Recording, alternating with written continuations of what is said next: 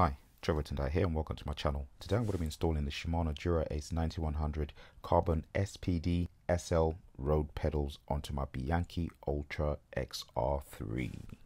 The Shimano Dura Ace 9100 carbon Spd-sl road pedals built on Shimano's pro-level Dura Ace platform to deliver an ultra-low weight, durability and a wide and shallow carbon fiber platform that is going to let you put the power down when you need to.